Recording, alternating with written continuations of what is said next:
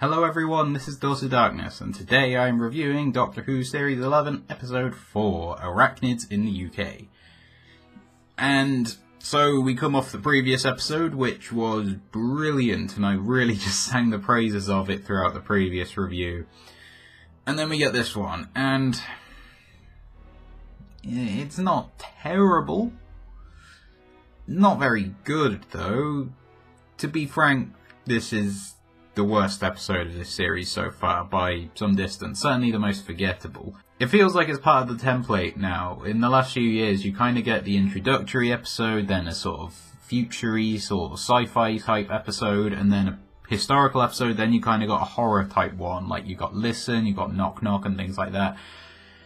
And that's something that tends to work quite well in Doctor Who, but this is probably one of the least effective horror-themed episodes of Doctor Who in general. And before we go any further, let's talk about the Doctor, because while I found her quite entertaining in the first two episodes, and I did enjoy the more subdued take in the third episode, but here she's centre stage, hectic and excitable and all that, and I really didn't enjoy it. Honestly, I found her quite grating in this episode. It seems like her main role is just to roll off jokes that are not funny. It's like she's trying too hard to be the Doctor, if that makes sense. Obviously it's not Jodie Whittaker's fault, but the Doctor, the Doctor knows loads of historical figures. She mentions it every now and then, so having her do that all the time, and then the stuff like, oh, are you Ed Sheeran? And it's like, no, come on. I'm gonna say, I think it is just this episode, because having watched the next few after, I didn't find this problem again, but really in this one, I did find the portrayal of the Doctor quite irritating, if anything. And as this episode's written by Chris Chibnall, it's certainly a concern. And then as for the companions, well, it seems that the format that we've been going in the series up to now is that you'll have the Doctor and Yaz doing one thing, and then Ryan and Graham doing another. It's sensible that it's more manageable to have kind of two groups of two rather than everyone together all the time. I kind of wish that they mix it up a little bit more. But again, part of the problem is, at this point, I'm still not finding Yaz to be particularly an interesting companion. We met some of her family this time around, particularly the mother, but I don't know, I just don't feel a connection with her. At this point, almost halfway into the series, Yaz is kind of lagging behind. Ryan and Graham, meanwhile, they're fine. They're coming closer together in every episode.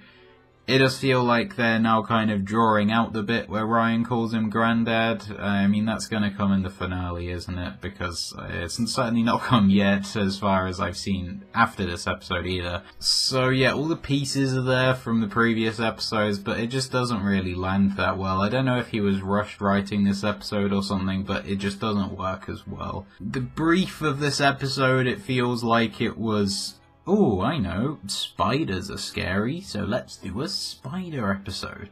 And that's about it. Like, taking something normal and making it a threat is a fairly common thing in Doctor Who, starting with the Autons, and then Stephen Moffat kind of did it with everything he touched. But yeah, this just really doesn't work with me. I'm not scared of spiders, so maybe, they're basically just another disposable monster. I guess if you were arachnophobic, this would be a difficult episode to watch. But for me, I just don't find them very scary or intimidating at all. However, the one thing I did enjoy from the Doctor was the way that she kind of tried to treat them with respect. She was like, these are just creatures, they're going about their day, this sort of toxic stuff has made them big, but they're just living the way that they would normally live. And then the humans obviously not understanding it, because as humans, what do you think when you see a spider? You think, oh, I know, I'm going to kill it. But then we've got this American character whose name escapes me. Basically, he's Donald Trump, isn't he? I know he mentions he wants to run against Donald Trump, which is an amusing thought, as someone wants to run in 2020 for the US presidency, and they're going to run against Trump on the platform of being the aggressive candidate. Interesting, to say the least. But yeah, fairly obvious satire here. He's a businessman who runs hotels. He wants to be president. He's kind of okay as a satire. I feel like he's in it a bit too much and doesn't really get the depth as a character. Though the bit, where he shoots the spider is, a quick but appropriate resolution to the story. He gets the job done, but not in a good way. But yeah, like, this episode as a whole, it's really just kind of bland and forgettable. And it was obvious that the companions were going to continue going with the Doctor after. The whole business of them was a bit drawn out and silly. It kind of reminds me of the whole thing with Martha in the Lazarus experiment, where the Doctor was just taking her home, and then he goes, "Oh, go on, come with me." Coincidentally, that's also a bit of a rubbish episode. Maybe this is a pattern. But all in all, yeah, it's not an absolute train wreck, but it's not a good episode either.